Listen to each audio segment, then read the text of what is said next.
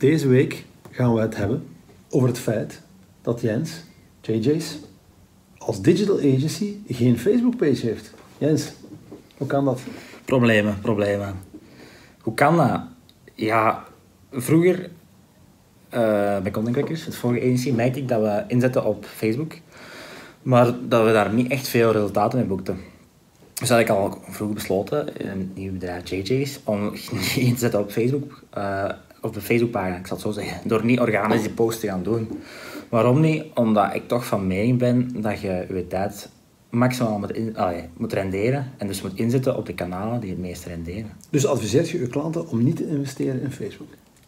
Dat zou ik niet zeggen. Ik denk dat ze moeten gaan kijken naar hun business zelf en moeten gaan kijken naar wat werkt voor hen en waar halen zij de meeste return op. Ja. Vorige week bijvoorbeeld had ik een meeting met een potentiële klant, een prospect. En het eerste wat hij vroeg aan mij is, dezelfde vraag dat jij mij gesteld hebt, hoe komt het dat jij een Facebookpagina hebt? En ik dacht, ik kon dat natuurlijk ook wel onderbouwen, van die reden heb ik dat niet gedaan. Maar ik vond het toch wel een interessante vraag, want het blijkt alsof vandaag de dag iedereen een Facebookpagina moet hebben. Ja, ik zie ook die vraag regelmatig bij ons terugkomen. De mensen die vragen, kun je me helpen om een Facebook-page te maken? Komt die vraag bij je ook? Ja, die komt ook. Maar daar probeer ik altijd wel dat advies te geven wat ik net heb gegeven. Hè. Probeer in te zetten op die kanalen die het meeste voor je renderen. En sta er niet blind op die Facebook-page. Er zijn nog zoveel andere kanalen waar bedrijven kunnen op inzetten. En stel dat je dan zegt van, ja, maar ik heb een beter idee. We gaan inzetten op e-mail marketing automation. Snapt hij dat dan? Ja, ziet je de value? Ja, misschien nog niet direct voor zijn bedrijf aan zich, maar dan is het natuurlijk onze taak als agency om die value daar te gaan aantonen en te gaan uitleggen aan hen, oké, dat is wat het meerwaarde kan zijn voor hen. En krijg je dan voldoende budget? Krijg je voldoende budget? Ja, niet genoeg. Ja, het budget is niet altijd de voornaamste vereiste. Hè. Natuurlijk moeten we... Er moet wel wat tijd ingestoken worden, maar het belangrijkste dat we nodig hebben is ook een beetje het vertrouwen, hè, van oké, we gaan dit doen, deze stap gaan we volgen en we volgen u in uw advies en we gaan mee met het verhaal. Ja. Dat is wel een belangrijke. En natuurlijk is het budget daar een onderdeel van, maar wat wij ook al merken is dat er is een budget, maar dat wordt bijvoorbeeld enkel toegekend aan, ik zeg niet, Facebook advertising. Ja. Of we hebben een budget voor Google advertising. Maar dat zijn natuurlijk allemaal onderdelen van het grotere verhaal. En ik denk, vandaag de dag zie ik dat die ondernemingen of ondernemers het grote verhaal het oog verliezen. Ook omdat ze het gewoon niet zien. Ze zien het grote verhaal. Ik heb een theorie hoor. Ja, dat is, als ondernemer ga je altijd makkelijker investeren in de zaken waar je de value in ziet. Bijvoorbeeld, ik heb ook een digital marketing achtergrond, dus ga ik veel gemakkelijker daar geld aan uitgeven. Als ze mij vragen of ik de factuur van de boekhouder, of ze zeggen, moeten we meer geld vrijmaken voor de boekhouder, dan denk ik altijd van, betaal daar niet al genoeg, want ik zie de value daar niet in. Het is te zeggen, waarschijnlijk heeft dat ongetwijfeld value, maar wij begrijpen elkaar niet goed, want ik snap niks van boekhouding, of toch te weinig. En bij gevolg voel ik het niet. En heb ik ook geen zin om daar geld in te investeren. Gewoon. En ik denk dat digital marketing de blind spot is van heel veel ondernemers. En bij gevolg, omdat ze die value niet zien, omdat het een blind spot is, hebben ze ook moeite om daar geld in te gaan investeren, denk ik. Ja, natuurlijk. Dat is een belangrijk... dat is inderdaad een goede theorie, een goede piste om over na te denken. Maar natuurlijk ook, ik denk, bijvoorbeeld schoonheidsinstituten of mensen die ramen en deuren fabrikeren, dat is hun core business, dat is hun primaire businessactiviteit. En online marketing is daar secundair. Dat is hetzelfde, als je daar niet mee bezig bent, dan ga je er ook niet alles van kennen. En dat is een beetje onze taak, denk ik, als agency, om die daarbij te ondersteunen. Ja, natuurlijk. Wat ik merk is, vaak gaan mensen hebben dan toch in hun hoofd om budget vrij te maken voor een digital verhaal. En dan steken ze superveel geld in hun website. En schiet er niks over voor digital marketing. Nee, dat klopt. Ja. Ik heb bijvoorbeeld ook een andere klant gehad, een grote online speler. Ja. En die zei, vandaag de dag, we moeten een nieuwe website hebben, een nieuwe webshop. Ik vroeg, waarom? ja, we beginnen verkopen. En dat is nog altijd de essentie. Hè. Je moet verkopen genereren. Het moet renderen.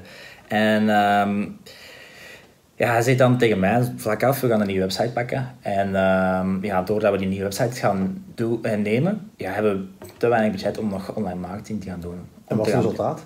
Mooie website. Geen bezoekers. Geen enkel bezoekers. Nee. Dus er is eigenlijk niks veranderd. Ze hebben dan geïnvesteerd in een nieuwe website of webshop. En die is iets anders qua design. Maar uiteindelijk is die gebouwd in dezelfde technologie. Naar mijn website voor de kenners. En uiteindelijk is er niks veranderd. Dus er zijn geen meer verkopen vandaag de dag. Wil dat zeggen dat stap 1 is meer bezoekers naar de website krijgen? Stap 1 is om te gaan... Ja, wat ik altijd aanraad is om te gaan kijken... Oké, maak een analyse van de website. Wat gebeurt er vandaag de dag? Zijn het bezoekersaantallen in orde? Oké, als die in orde zijn, ga ik naar stap 2. Naar de conversie. Conversie is hoeveel van de bezoekers doen effectief een aankoop. Dat noemen we dan een conversieratio. Als die niet oké is, dan moeten we eerder daarop gaan focussen dan nog meer bezoekers te sturen naar de website die toch niet converteert. Met andere woorden, je hebt 100 bezoekers op je website, 1% converteert. Sommige mensen gaan zeggen, gemakkelijk, ik zorg dat ik 200 bezoekers heb. Ja. Dan heb ik 1% converteren, heb ik 2 klanten. Maar eigenlijk kun je ook zeggen, ik heb 100 bezoekers, maar ik ga van die 1% 2% maken door optimalisatie. En ik heb ook 2 bezoekers. Ik doe 1 keer een optimalisatie, maar de rest van het jaar blijft die optimalisatie goed. Als ik daarna ga geld pompen in marketing, dan ga ik 2 keer zoveel eruit halen. Ja, dus waar begint je dan? Waar begint je? Ik zou altijd adviseren om te beginnen en te kijken naar de conversieratio sowieso. Ja. Is die goed? Oké. Dan kunnen we de kraan openzetten en schalen. Is die niet goed? Werkt daar eens. Maar er zijn veel stappen, hè? Er zijn heel veel stappen. En je kunt dat eigenlijk uitleggen aan de hand van een funnel. Hè. Ik zal even tekenen. Mooi. Dus de funnel, zie je? Iedereen kan het zien. Dus bezoekers komen hierboven binnen. En uiteindelijk gaan ze hier een aankoop doen. Maar er zijn enorm veel stappen, dat gebruiken ze lopen. Hè. Dat is nu even toegelicht in een trechter. Ja. Maar je kunt dat ook voorstellen op een webshop. En een webshop, bezoekers komen binnen, helemaal van bovenaan. Ze komen op een productpagina terecht. Maar de volgende stap gaat misschien zijn dat ze meer informatie willen zien over dat product. Oké, dan zijn er ook al heel veel mensen die weggaan, omdat ze zeggen, dat moet je toch niet hebben. Stel nu dat er toch wel mensen zijn die zeggen, oké, dat is het product dat ik moet hebben, dan moeten ze naar de volgende stap. Dat is toevoegen aan een winkelmandje. Oké, als dat er is, prima, dan naar de checkout en dan uiteindelijk de aankoop. Dus je ziet, er zijn enorm veel fases, enkel alleen voor de webshop, die beïnvloeden of dat er een bezoeker effectief klant wordt. En als het ergens in deze stappen mis zit, zou ik eerst investeren om een van die stapjes te optimaliseren. Ja. En dan pas meer bezoekers doorheen. En logischerwijs werk je omgekeerd. Je begint met optimaliseren, zo dicht mogelijk bij de conversie. Ja, voilà, gedicht, omdat dan heb je de meeste opbrengst. Hè? Want stel dat je uiteindelijk hier 50 mensen hebt en waarvan er maar 25 converteren. Wat al veel is, 5%. Maar als je dan zegt van oké, ik ga naar 75% doen, dan is dat ineens veel meer opbrengsten dan dat je hier zou optimaliseren. Digital marketing is testen. Testen. Weten we allebei. Ik heb moeite om dat uit te leggen aan een ondernemer.